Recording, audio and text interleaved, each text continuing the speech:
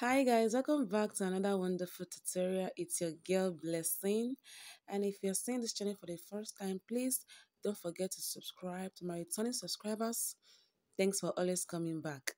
Okay, so in this tutorial you'll be learning how to make a basket wave yoke. Okay, this is for a buba. There's no joining at the shoulder. Okay, so if this is what you like to learn, let's go right into the video.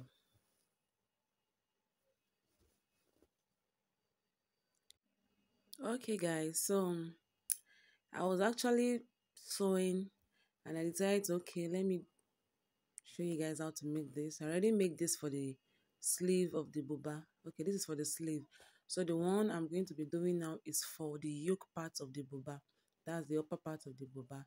So this is how it's going to come out, but we are going to have a neckline in between. That's just the difference, okay? So to start with, to begin our pattern paper, the ruler, a marker, tape rule and all that. So be folding this into two, okay, to serve as the yoke. For example, we're going to, like, if anyhow you want, from wherever you want your yoke to stop, okay. The width of this, that's the measurement of the bust, right? Then the length, this is 6.5, okay. You can make yours 7, you can make yours 8, depending on how deep you want the yoke to be. That's from your shoulder down to probably the upper parts of your bust. Okay, so this is going to be cut on fold. We are going to fold into 2, then into 4, so that we can measure out the neckline. Okay, so to measure out the neckline, the next thing we are going to do now is to measure the neck width, which is 7 inches, 3.5. Then I came down by another 3.5 or 4 inches rather. Came down by 4 inches as the depth of the neck. That's the neck depth.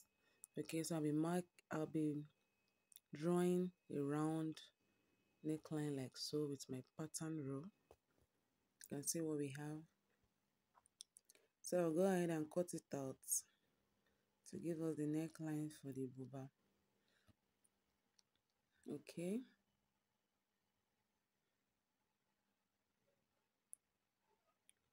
So after that, I'll go ahead and open up. Okay, so this has already given us the wideness of the neckline of the buba. So this is what we have, guys. So the next thing we are going to be doing now is to start drawing our lines, because the lines are going to help us to know where to sew on the paper. You cannot do this directly on the fabric. You are going to be sewing on the paper before we transfer or join to the fabric. So to start with, I'll start from this other end and I'll be using a difference of the line on the ruler. Okay, I hope you guys can see the line on the ruler is about 0.25. It's not up to 1, it's about 1.25. It's not up to 1.5. Okay, so I'll be using that line to serve as the interval. The line on the ruler will serve as the interval between each line. So this is how I'll keep drawing the lines to the end. Okay, so when you get to where we have the neckline, you draw the first part, then you go down and draw the other line. Okay, so this is how this will look like. So I'll keep drawing like so until it gets to the end. Okay, so you have to be careful so that the lines are very straight. So I'll do this off the camera and we'll come back. So after that, this is what we have. You see how beautiful the lines are looking. So the next thing we are going to do now is to cross the line. Okay, the lines will be perpendicular to each other. Okay, so be crossing the line with the same measurement. Okay, with the same measurement. So this is how we'll keep drawing the lines to cross on the one we already draw. Okay, so guys, this is it requires a lot of patience. It's not something you can do in a hurry, just so you can have a beautiful result. Okay, so this is how we'll keep drawing till we get to the end of the paper. Okay, so I draw I drew the remaining one off the camera, and this is what we have. You can see how beautiful it is. The next thing we are going to do now is to start sewing. Okay, so we are going to be folding our bias. We are not going to be placing it flat. Okay, we'll be folding it like so. And we'll go ahead to the sewing machine and sew. Okay, so right at the sewing machine, this is how you place your bias on the paper. You can see what we are having. This is how you keep sewing till the end. And you have to be careful not to tear the paper. Okay, at some points the paper was almost cutting off, so we had to start using a masking tape to hold it down. Okay, so this is how you keep sewing. You fold your bias again, come to the next line, you place it on top of the line, just exactly on the line. Okay, so that I can have equal space at interval. So this is how we'll keep sewing on all the lines. Okay, to have a perfect straight line first. Okay, so when you get to the neckline, you sew this way, you stop at that point, you stop your sewing, then when you get to the other line, you start sewing again. So now you are done with the first line. It's time to start crossing the lines, just the way we drew our pattern, just the way we drew the lines on the paper. So it's time to start crossing the lines. Okay, guys, this requires a lot of patience. Okay, you pick the next line again.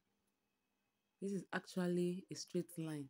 There are some patterns that you do kind of slant. Okay, but this design is a straight line. It's a straight design. Okay, so this is how you keep sewing to cross all the lines that has been drawn. So guys, we'll continue this way till we get to the end of the paper. Okay, so now this is what we have. Ooh, you can see how beautiful this is looking, guys. So after crossing all the lines, we'll use the bias to turn the neckline. You can see how it has been placed. So this line serves as the one that will join to the other part of the buba to form the full length. Then this other side are the sleeve part. Those sides will join to the sleeve part. Okay, so after joining to the main fabric, this is what we have.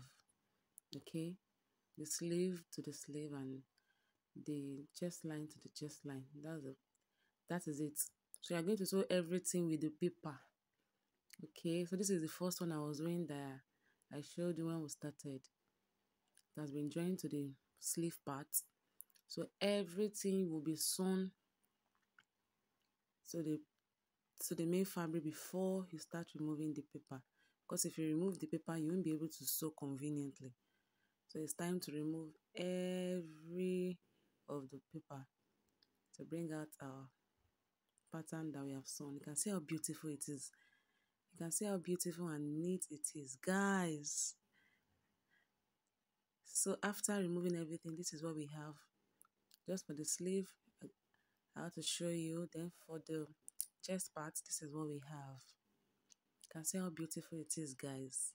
So I decided to embellish with pearls. Okay, my client wanted it with little embellishment, so I decided to use some pearls to embellish. Okay, so this is what we have. Wow, do you like what you see? Thank you so much, guys, for watching. Thank you. Don't forget to subscribe, like, share, make your comments. Okay, I'll see you in my next video, guys. Bye.